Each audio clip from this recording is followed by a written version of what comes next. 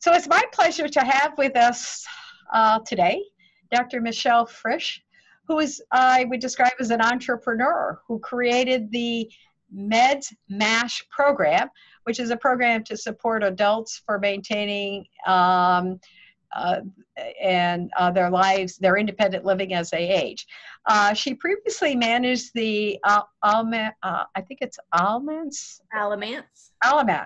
Medication Assistance Program, a nonprofit program with the Alamance Regional Medical Center, which essentially provided medication management. She was the founding chair in the clinical pharmacy and social administrative area at Notre Dame University of Maryland University. She's recognized as a healthcare hero by the Maryland Daily Record for her role in creating a pro bono community health service. She's also recognized with numerous healthcare leadership awards. So it's my privilege to welcome Dr. Fritsch with us. Thank you for asking me. So glad to be here. Thank you. So this is part of our, pharmacy in history of pharmacy and in pharmacy leadership. So the first question I want to ask you is to share with us your journey as you developed in your career. And as you reflect on that, you may wish to include key events that helped shape and impacted that journey, and also key people that may have influenced you in this journey. Thank you for the opportunity to do that, because I would definitely not be here without some very key people who allowed this to happen. So I'll try to hit the highlights, but it's been a fun, exciting journey. And I know everyone says this, but if you had told me at the start where the journey would have taken me, I would never have believed it. So I went to pharmacy school to be an astronaut, to do electrophoresis research on the space lab. And I went to Purdue, so I had access to astronauts. I mean, I actually had one of the active astronauts doing that, Charles Walker, called me in my dorm room and gave me sort of the plan, what I needed to do as far as internships and my PhD and how to make that happen. And then Challenger exploded, changed everything. I made a change then and decided that I wanted to get my clinical degree, my PharmD, rather than my PhD, and be in pediatric oncology. And then Elizabeth Farrington was my preceptor on a month of probably the most I've ever learned in a month in this lifetime. And I realized I couldn't handle it. I absolutely, praise God for the people that do it, but I couldn't handle it. And then I found a nurse who told me that you've got to find that place where you can thrive. And when you lose people, you realize you learned things you can apply to the next people. That was hard. That took a lot of introspection. And I realized geriatrics was that for me. So I've been in geriatrics ever since. In my residency, I was asked if I had any interest in academia, and I said, absolutely not. And I was in academia for the next 25 years, and I continue to teach. These days, I teach online to PA students and physical therapy students and nursing students and different things. It's not all pharmacy anymore. My first department chair was he and several of the faculty were just huge mentors and really kind of set the stage for me to find success in academia and in practice. I worked at Leavenworth VA in Leavenworth, Kansas, and it was one of those GRECs, Geriatric Research and Education Centers. So we had the team. It had the doctors, the nurses, the physical therapists, psychologists, occupational therapists, social workers. I mean, the team, the big team. Mm-hmm. That was awesome. And we had hospital care, domiciliary, which was sort of like home care, a step-down unit, a nursing home, an outpatient clinic, so many different sorts of practices. And that was fantastic. And even in the 90s, pharmacists had great autonomy in practice and very collaborative in that setting.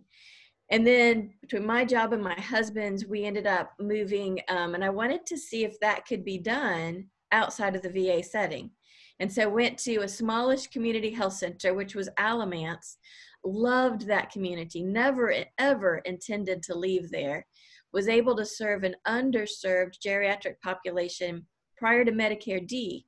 So they didn't often have insurance to cover their medications, and they were uninsured in other ways. And so we got really inventive and also used patient assistance programs to sustain that group. And I remember the hospital administrators, when I went there, I was to work with a particular group of internal medicine physicians and be their geriatric resource. And so we signed on the dotted line in March. And when I got there in July, they had had a fight and disbanded. And the administrators of the hospital said, well, if you can save us more money than you cost us, do what you want. And that was a challenge, and that was fun. Ended up at one point with 14 people in this clinic. And not only did we show that this frail population who normally would have an increase in utilization of hospital and ER, you know, they just wanted us to try to flatten it. And we were able to actually decrease it by providing coordinated care for this high-risk population. So I never intended to leave that. But Annie Lynn became a friend way back when I was pregnant for my first child. It was before the Family Medical Leave Act. I had had someone tell me early in my interviewing for academic positions that if I got pregnant during tenure track, I would never make it. So I had that in my head. And I went to American Association of Colleges of Pharmacy, which is where the faculty gather. And a group of women leaders, I believe you were part of this, formed a chance for the women faculty to get together because we were the huge minority at the time. Mm-hmm. There were no female deans, maybe one female chair. I mean, it just didn't exist at that time. And I mentioned to someone that I was pregnant and I didn't know how to negotiate that with my administration. And someone introduced me to someone who introduced me to Annie Lynn, and she was such a godsend. She actually flipped over her business card and wrote her home number and said, 2 a.m. baby questions, you call me. Who does that to a stranger? Wow. So when she became dean at Notre Dame and she called and said, would you come up and interview? I said, I don't do cities. She said, Michelle, just interview. So anyway, I came up. I live in Baltimore now. I've been down in the city on many occasions. And then my current phase came from realizing I saw so many people in the hospital that didn't need to be there. Once you got to know their story, or once I saw them in clinic, but they were having that health decline, once I saw them, I realized, man, I could have prevented, we, healthcare could have prevented that. And so I started on this quest to find ways to do prevention. And so my quest is to work with people from like 55 to 75 who are healthy and doing well, and work with them to stay that way, to know how to ask good questions and interact with the healthcare system, to clean up their medication regimens, to do those things. So I started that company you mentioned called MedsMash. And MASH is mature adults safe at home. And all the boomers rejected me. They're like, yeah, that's not me. That's my parents. So MedsMash now treats people that are 80 to 120, you know, the old. And it took me 2 years to figure out, well, what word will be okay to talk about with my desired target, and retirement was that word. So where I'm focusing now is retirement wellness strategies. And if anyone wants to check that out, it's retirewellness.com. So that's where I've landed at this point. Oh, wow. Oh, I really appreciate that. That's fascinating, to say the least. Anyway, so what do you think is going to be your legacy in 20 years? And I rephrase that because people say legacy, you know. Reflecting on, what are you most proud of in terms of your contributions that has helped advance the pharmacy profession? Well, you know what? The other thing that we haven't talked about that I'm most proud of is something called Medipreneurs. So Medi like medicine and preneurs like entrepreneurs. And that is, once I left academia and became an entrepreneur, I found they found me, two other entrepreneurial pharmacists. And we realized that we're not taught to do this, or back us old people, we weren't taught to do this. And how to run a business is so different than what we're taught to do as pharmacists. And so the three of us were able to muddle through together and really help each other. And we're like, well, if three of us can help each other, I'm sure there are other people out there. Let's pull them all together. And that is Medipreneurs. And so it's a group of very innovative pharmacists, and now it's growing into other healthcare professions, who are either starting their own business or working within a small business, or we're calling them intrapreneurs, people that are doing really innovative things within their health system or wherever they're working. And so to get together with this group is just like lighting fire under something. It's so exciting and inspiring. And so not only do I want to be a resource for a healthy transition to retirement, I love what Medipreneurs is doing, and I hope that has a real long life. Long life. Okay, very good. Wow, you're making me very excited here. I can see the passion and the excitement. I love it. So advice for students in their professional journey. And when I say advice for students in their journey as they develop as leaders to help advance the profession. Absolutely. And that's what I'm hoping. I think times are ripe for our profession to make those leaps that we have talked about since I entered the profession 30 something years ago. We've talked about it, but now's the moment. I think we can do that. And we can talk about why I think that if you want, but sure. I encourage students to be independent thinkers and to think of themselves as far beyond a pharmacist. I think one of the disservices our profession has done is we're really good at building ourselves up internally. Pharmacists know what other pharmacists are doing, and we know where we want our profession to go, and we're in our own little bubble. And you get out of our bubble, the community, like citizens, don't understand what we do. Doctors don't often understand what we do. Nurses, therapists. I'm still astounded. It's gotten much, much better in the years I've been doing this, but I'm still astounded how many people have such a narrow view of what a pharmacist does.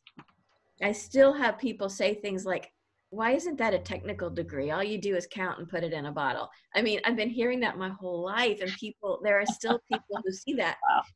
So I encourage students to be independent thinkers, to think of themselves as part of the team, not just the pharmacist, but a huge essential part of the team, and be open to further developing that role for themselves and for all of us. I'm looking at my notes always here. And the other thing, and you can tell I'm a teacher, always do what's right for your patient.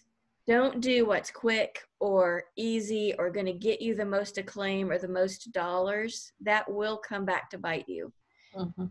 You need to be in this for the patient. And if you're always doing what's right for the patient, things will work out well. I've had, we can get into all sorts of stories of how that doesn't turn out. But and I would love to hear them, but not now. Yeah. Always keep the patient at the center and be a collaborator. Yeah. I think if you do that, the future is very bright. Excellent. Thank you very much. And I know you would have lots of great words. It excites me, and we'll talk after we're done recording here. So as we're, as this course, some of these interviews will be embedded in this history course in leadership and pharmacy leadership. And as we study the decade of the 2020s, one of the key events in that decade will be the COVID-19 pandemic. There is no doubt that will be a key event in the 2020s. And like other key events in our history, key events external to our profession actually influences and shapes our profession and often creates opportunities for our profession. Would you wish to comment about how you see the COVID-19 pandemic being this window of opportunity and will shape our profession? So you have to know my notes, half my page is on this. So cut me off when you've had enough. Oh, I suspect. Okay, I'll go like this. Starting at the beginning of March, Medipreneurs. We started pulling together healthcare professionals, and we're looking for people in all the professions, and we're having these brainstorms. And you all, everyone, if this is still happening when you watch this video, please join us. Oh, great. They're going to be the second Tuesday of every month at 7 p.m. Eastern on Zoom. But we started this back in March, and so many things. So I will tell you what were the topics in March and April were telehealth's exploding. I've been fortunate. I've been using telehealth since I started my business, so for about 5 years, and I've been able to explore and experiment with different platforms, and really am excited about what telehealth does now and what it's going to be able to do very soon. So we've talked a lot about that. We've talked about all the academic people on there. We're talking about creating virtual rotations and ways to continue to give you all a great education, even with some limitations that are happening. And entrepreneurial pharmacists are stepping up and saying, pick me, I'd love to have students on rotation. And they would get both the virtual and the entrepreneur perspective. Increased efficiencies. So like I'm doing some pharmacogenomic stuff with a lab, and they've learned that they used to go into like a particular nursing home or assisted living 3 to 4 times a week for blood draws. And I mean, this is simple, but they're now very efficient.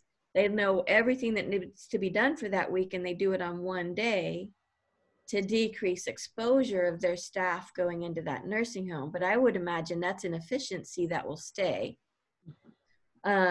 We've talked about, those are the new ones. Oh, one that came up recently is there's pressure on the primary care provider. So it's like all of health has gotten delayed with all of this. People with chronic conditions have not had their regular visits.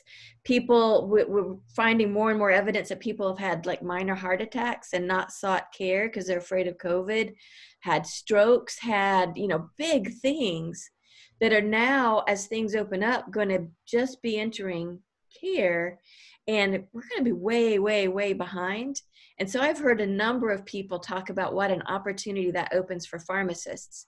Come alongside those primary care providers, sort through, triage, get the important data from those patients and help them figure out who needs to be seen right away and who could be managed with giving some autonomy to the pharmacist until the doctor gets to them. So many people have talked about that the need for clinical pharmacists is going to go up and up and up, while on the retail side, it's going down and down and down. So it's not like pharmacy's going away. I think we're finally making that shift to a more clinical perspective, which is what we've always wanted. And then in the most recent brainstorm, which was this past week, really got into what's going on, and I'm just under this groaning of our society and all of the things going on. And so we started talking about things like pharmacies having a plan for seamless patient care if the pharmacy is destroyed. Because that pharmacy that was burned in Minneapolis 2 or 3 weeks ago now, it supported a lot of the nursing homes in that area. And so a lot of people's health was jeopardized by not having availability of that pharmacy. And I'm in Baltimore. We had this experience 5 years ago where we lost 2 pharmacies. And I had a couple of colleagues who the second the pharmacy was endangered, thankfully, down by Hopkins, we had a pharmacy, a CVS pharmacy that hadn't opened the doors yet. So it was up and functioning, but hadn't opened the doors. So the timing sort of was perfect.